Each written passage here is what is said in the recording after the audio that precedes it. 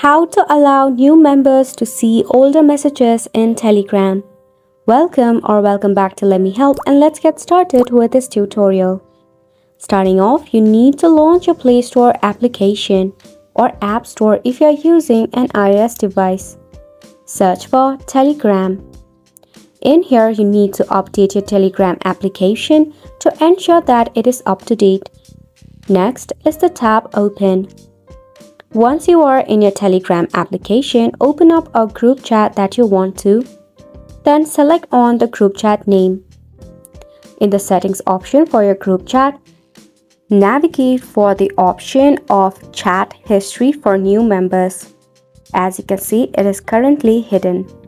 You have to tap on this particular option and you will find two of the options of visible and hidden. Set it to visible, then tap on OK. By this way, the new members will be able to view the history of your Telegram group. It is a quick and easy process. However, if you face any of the difficulty regarding it, check out this next step.